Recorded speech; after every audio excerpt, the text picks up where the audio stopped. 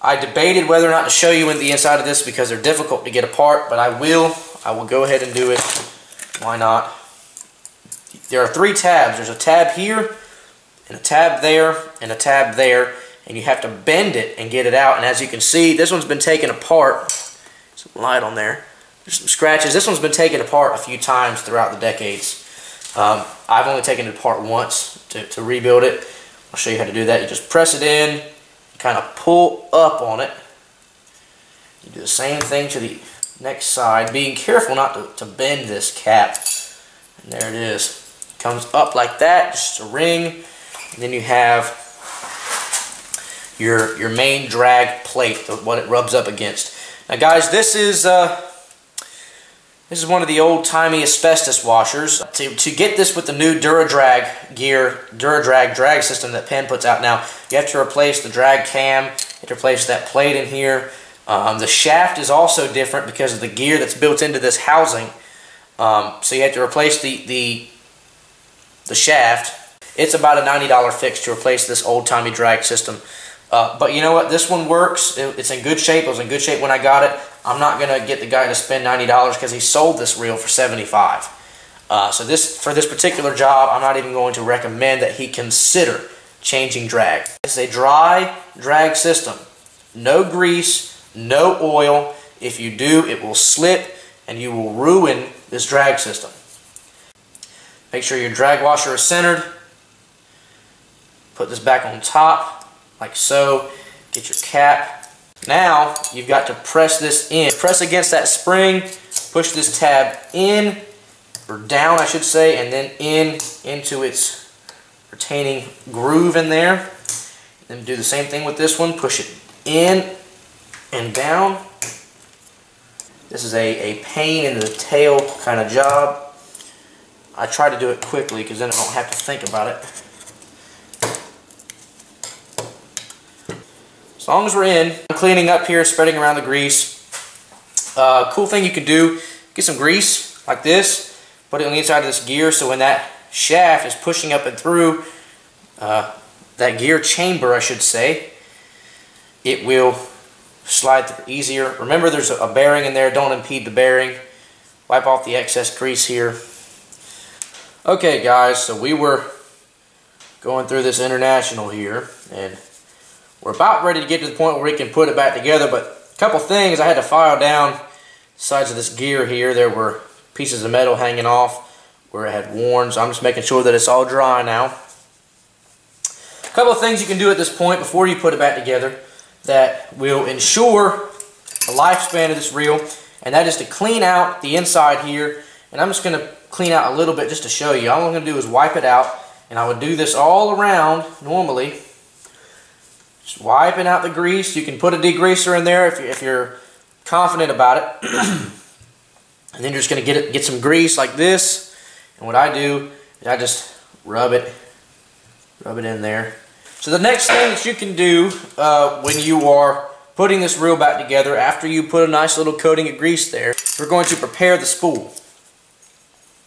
First thing I'm going to do is I'm going to put a little bit of grease in here. This is where your anti-reverse contacts these little divots in the side. So that's properly aligned. We are ready to reassemble this reel. Now we're going to do it. From here it's really easy to clean your spool.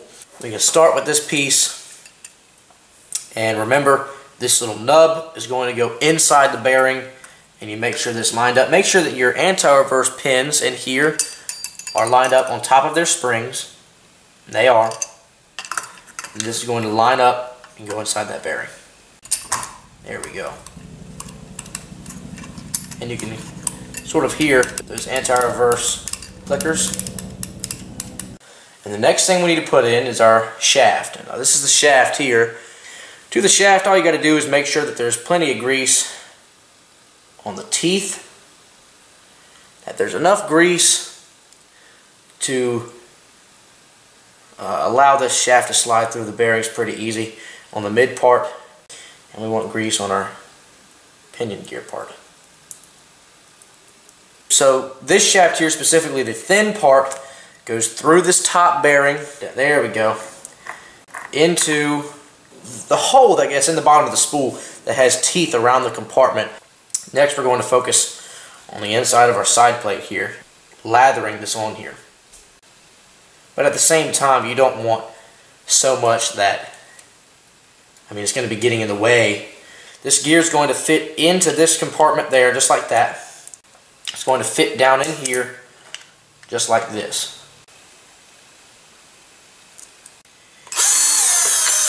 Really, that's everything. So now we're going to get our main part here. And this is very important, so pay attention. You'll notice we have 1, 2, 3, 1, 2, 3, 1, 2, 1, 2, and then 2 close together, 2 close together. I'm going to put our anchor in there also. And now I'm just going to flip this over perfectly, match up the shaft that goes through the spool with the bearing that's on this side, and then our gear here should match up with the pinion gear, and it does. Okay, so once you have your side plate mounted up here, and you have it just right, I'll show you the configuration for the screws. We have 3 short screws, and we have 3 long screws. Now these 3 screws with the wider heads go to hold the plate on for the preset. So these shorter screws go into 3 holes that match up to the real foot. Okay. Your long screw is going to go in just like that, and just like that.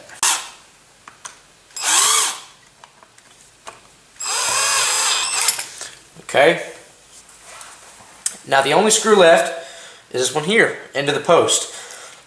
So you have this one here, and this one here, into this post. Remember that are reserved for your drag rail.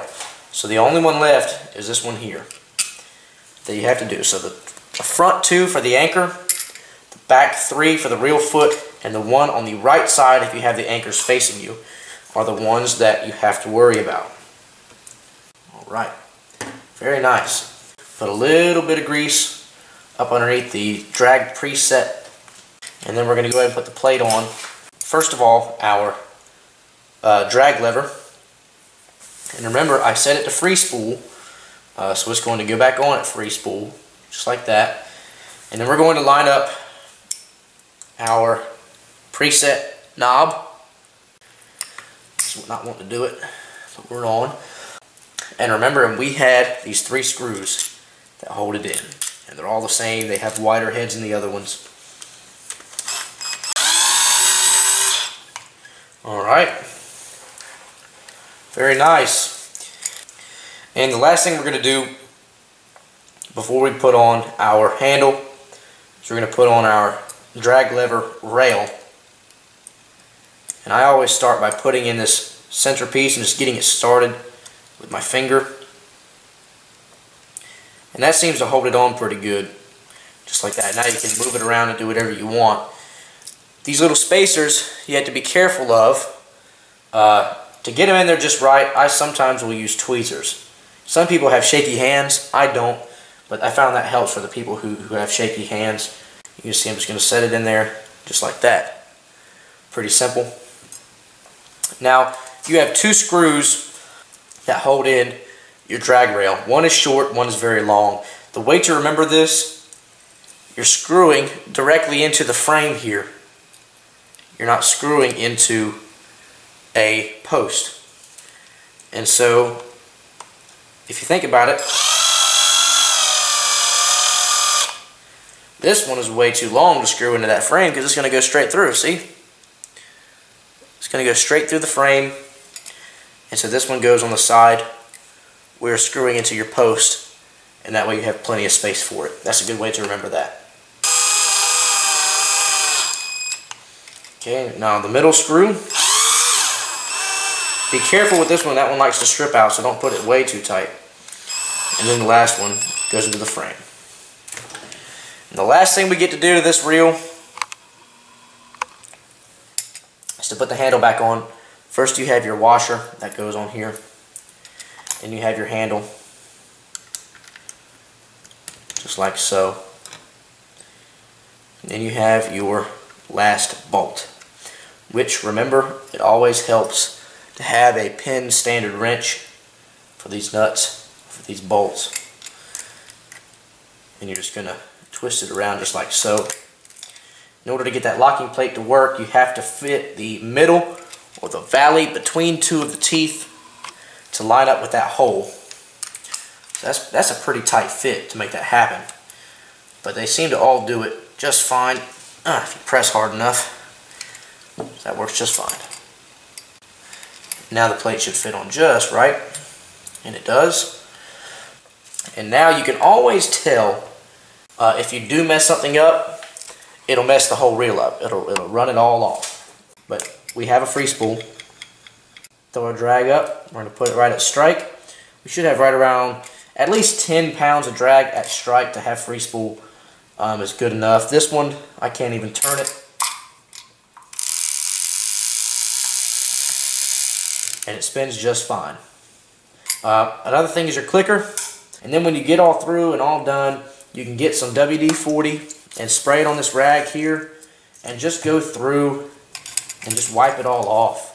And that's how you take this reel apart. That's how you do service on it. Any parts you need to replace on this reel, through what I have explained, you can get to them from what I did today. Thank you guys for watching. This has been a production by the Real Clean Service Center. My name is Matt. If you can go to my website, www.realcleanservices.com. That's R-E-E-L. And that's where you can find all my information about services, pricing, location, contact information, as well as my Facebook page, which you can go and like if you like. I appreciate you watching. Have a good day and tight lines.